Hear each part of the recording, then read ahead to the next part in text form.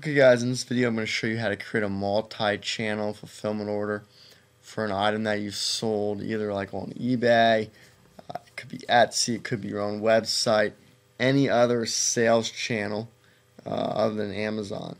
So you're just going to go to your inventory and then you'll select your item, or if you have multiple items, you can check more than one item.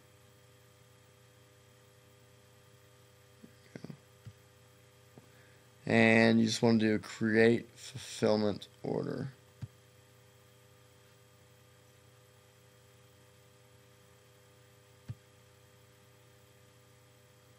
Okay. And then here you're just going to put in your address. I'm just going to put mine in there really quick. And you can put in your put in a comment, the order date. You can put in the order ID if there is one.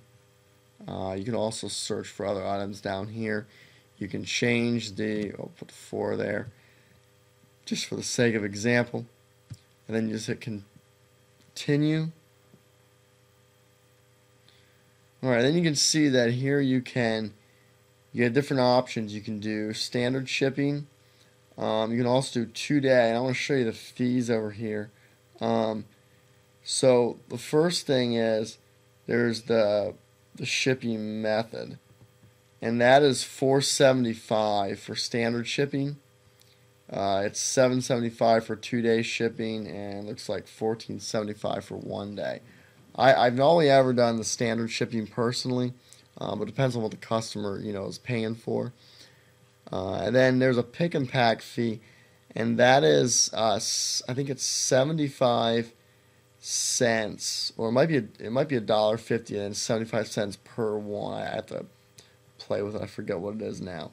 But there's a pick and pack fee per item, and then there's a shipping weight fee, and what that is that is the charge per pound. So you have the standard fee, the fee to pick it, and then you have a 50-cent weight fee. So as you can see, this sort of an order right here, like these are actually makeup items.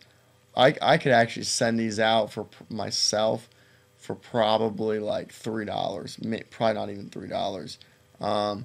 So this would be really a terrible deal, because they're going to get it just as slow probably this way as if I sent it out myself. But so this is really more. I personally think this is best for like items that are weighing at least a pound. But you can use it for any items.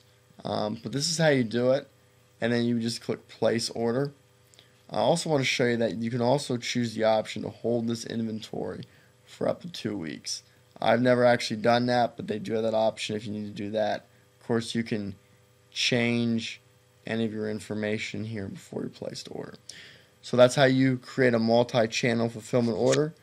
Be sure to check out my YouTube channel as well as my website, aaronredk.com.